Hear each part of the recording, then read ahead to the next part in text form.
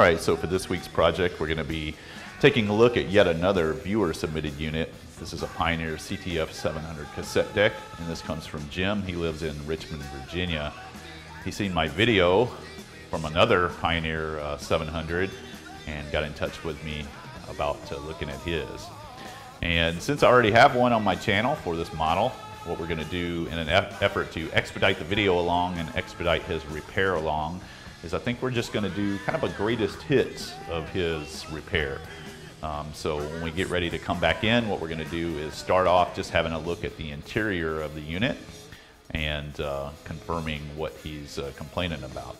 And what he's saying here is that the unit will play back, but there is no rewind. So I think we all know, if you've got any experience with these tape decks, there's quite a few idler tires in this one that's kind of moving all the motion around, so I'm sure that that's probably going to be what we're going to take a look at first. As for our intro music this week, we're checking out Van Halen's second album from 1979. And you can say what you want about this great band, but they will not be denied their place in history, and neither will Eddie Van Halen as one of the greatest of all times. So let's listen to a little bit of my favorite track from this. This is called Somebody Get Me a Doctor.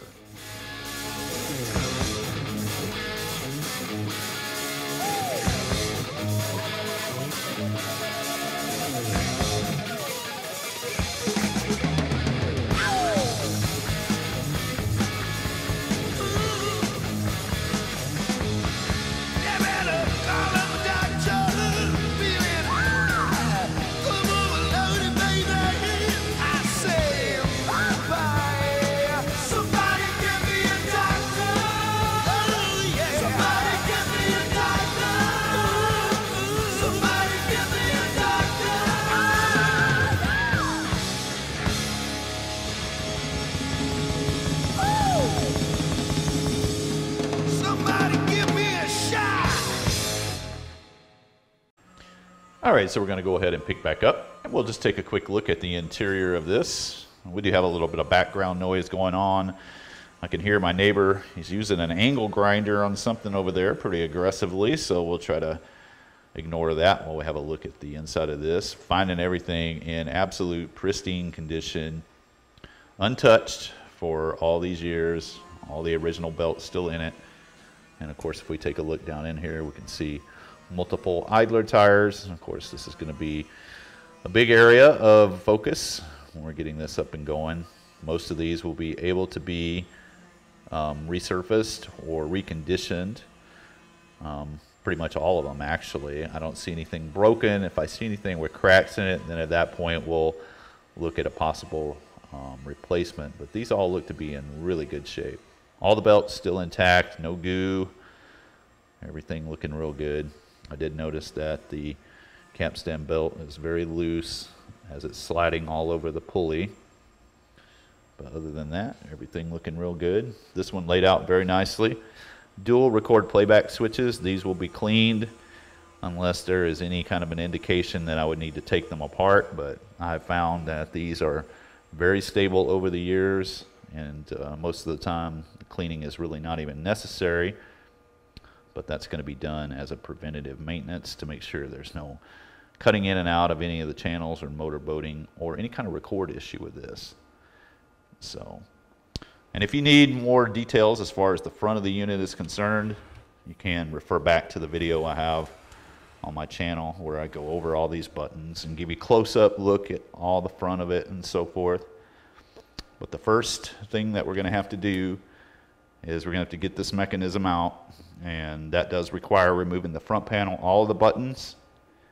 And because of everything being hardwired in, the way I normally do this is just get the mechanism out, kind of get it turned around a little bit, and work on it inside here, kind of off to the side. So that's really going to be the first thing we're going to do. But let's go ahead and plug it up real quick and just confirm that it will play back and confirm the rewind issue. So give me a second for that. All right, picking back up with you. Got the unit hooked up, and it is working. Pretty much just as he says. Sounds a little muddy, like it may need to be cleaned a little bit, but pretty much just what he said as far as rewind. We got nothing.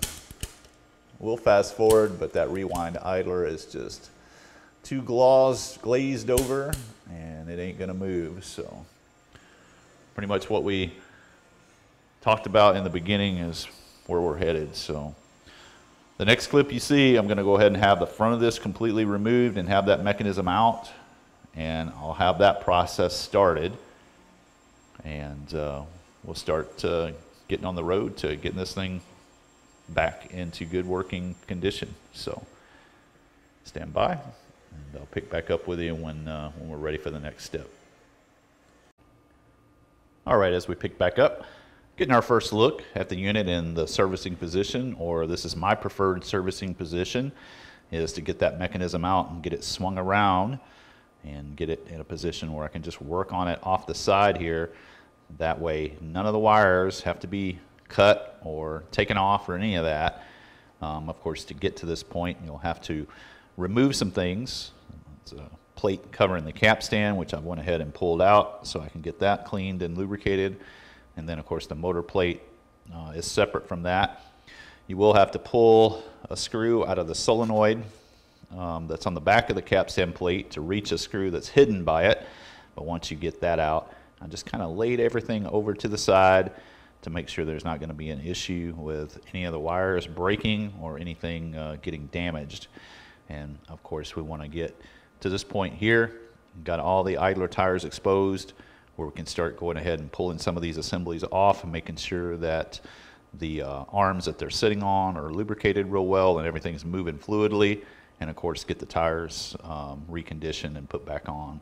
I'll look at all those pretty closely, but I found more times than not, these tires are completely fine, no cracks, mostly just dry and glazed over.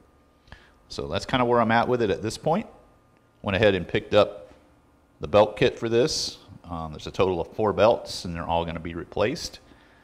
So I think the next point we'll pick up is after I've got the mechanism redone and getting ready to put it back into the unit.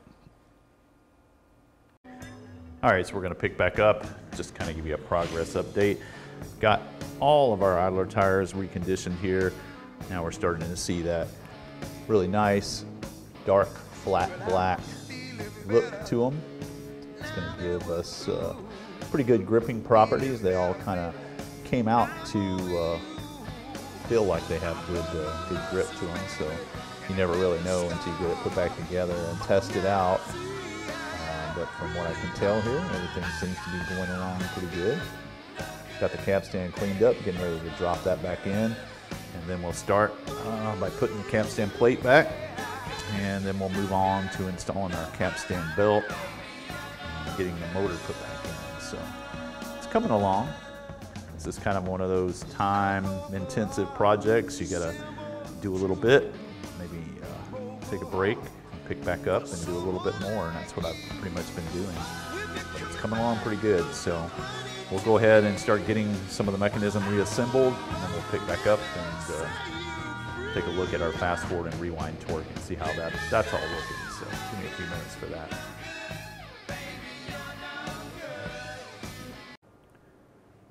All right, we're going to pick back up. Went ahead and got our mechanism reinstalled back in the unit. Got all the wiring put back the way that it was originally, and before we go full on reassembly, we're going to be testing out the torque for the fast forward and the rewind, but in particular the rewind, because that's what he had complained about, and sure enough it wouldn't move the tape at all in rewind. So let's go ahead and we're going to start off with basically just a 74-minute blank tape. I've got it all the way to one side. Let's check out the rewind on this.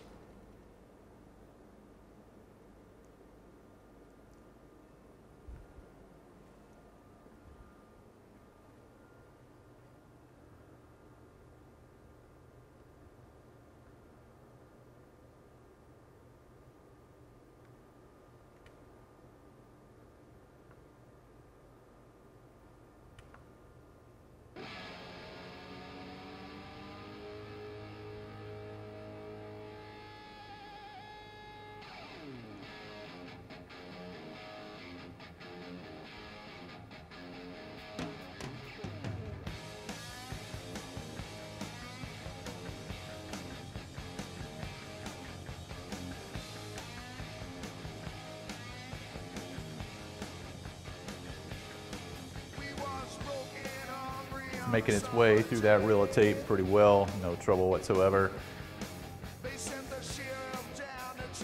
One of the classic symptoms of you got it better but you didn't get it right is by the time you start getting to full reel of tape over on the supply side, it'll start to bog down and not run as fast. And in this case, it's been very consistent all the way through.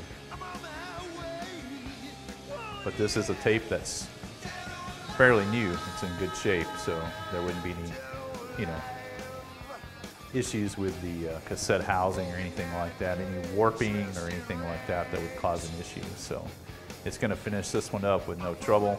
We'll go ahead and let it cut off. Okay.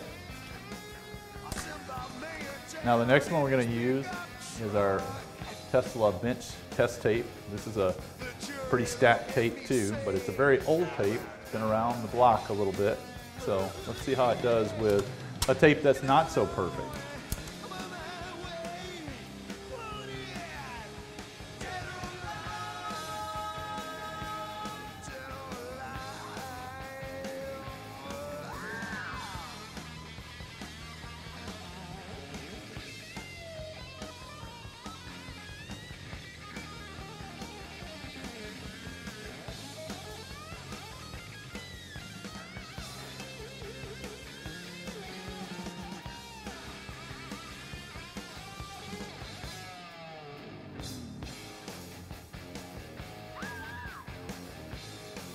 And it seems to be tearing through this one pretty good too.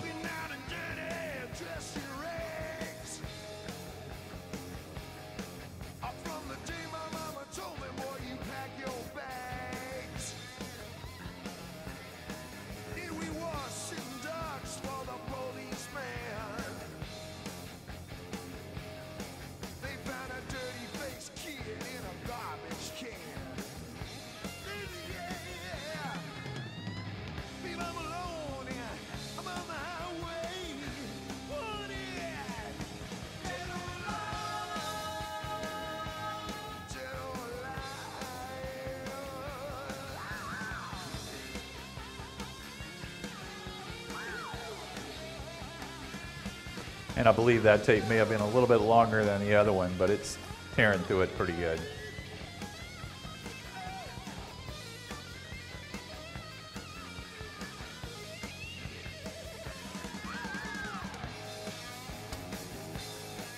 And that's it. But aside from actually testing the tapes, what I like to do more than anything is I like to put it in and feel it on my finger and how much force it takes to stop it. And in this case, it eats into my finger pretty good. Of course, in rewind, it'll shut off because we don't have the take-up reel moving. So I think we're good on torque. All the idler tires reconditioned real well. Everything seems to be good, so I think I'm going to go ahead and get the front of it reassembled back together and get the power switch put back in, get all of that going, and then I'll move on to the speed test, and we'll take a look at the speed. All right, as we pick back up, got everything back together now, got all the wiring put back where it goes. All the little factory wire holders are kind of put back where they were. Strangely enough, when you take one of these apart, if you don't manipulate it too much, these wires really just kind of go right back to where they were laying before you took anything apart. And it all kind of looks the way it did when it came from the factory. So looks real good, no trouble whatsoever. And I've already done some test recording with it. Cleaned his line control and level control, output level control. Put a little cleaner in the record playback switches, although they worked fine before I did that.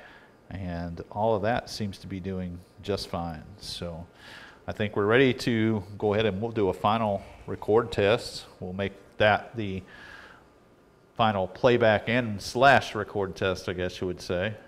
And we'll be ready to send this thing on its way. So give me a minute for that and we'll pick back up and we'll finish this one. All right, so we'll pick back up for one final record test, which will also serve as our final playback test on the Pioneer CT-F700. And thanks to Jim for sending this in to get it repaired. I'm sure I'll get some good use out of this now that the thing will actually rewind a tape. And I think you'll be pleasantly surprised by the record quality of this machine. Well, we started off this video listening to that Van Halen 2, so we'll go ahead and do the final record test from the same album. And what I've got going here is we're using a chrome tape in this machine. As soon as you put in a chrome tape, it auto detects that and will light up the chrome light. The bias, if you set it in the detinted position, that is for auto chrome, so that's all taken care of. I've already kind of prearranged our output level and input level control to match the mixer over here. So the first thing we'll do, let's go ahead and reset the counter, and we'll go ahead and get the machine moving. And we'll start our song up here.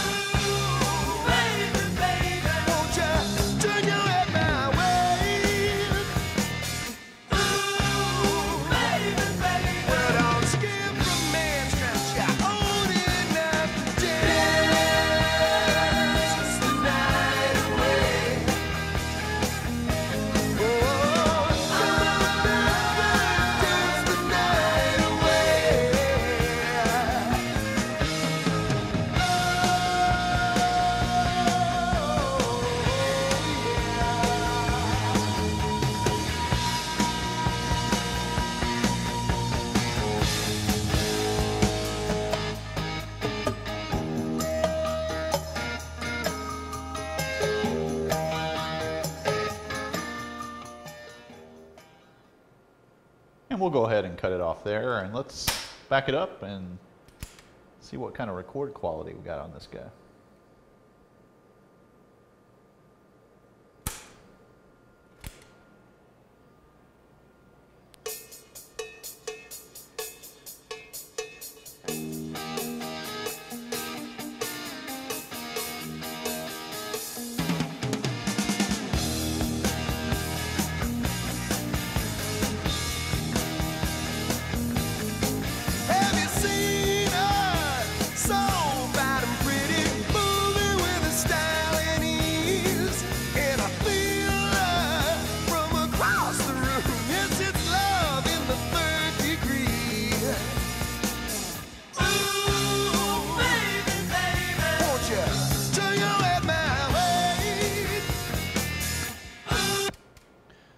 Now, pretty much just like that RT909 we did, these old Pioneer tape decks, I mean, if you've got a good quality tape and the machine's in good shape, usually you'll get a pretty spot-on recording, and this is pretty spot-on. This tape is very bright, very crisp. It sounds, honestly, probably better than the original sounds coming out of that laptop, but it makes an excellent recording as we can see here. So we'll finish up today playing out the rest of this that we recorded, but I want to thank everybody. Appreciate it. Appreciate you checking out the video this week as well as all the videos thanks to all the new people that has signed up, and hopefully you found something here that you like. And thanks to all the people that have left really good comments and left some interesting inquiries about some things they've been working on. Hopefully I've helped you along the way a little bit with that. But as always, we'll catch you next week for something different. And we've been kind of on a run of tape decks lately, so maybe we'll pick up with something different next week. So we'll finish out with what we recorded here. A little bit of Dance the Night Away. Take a dance.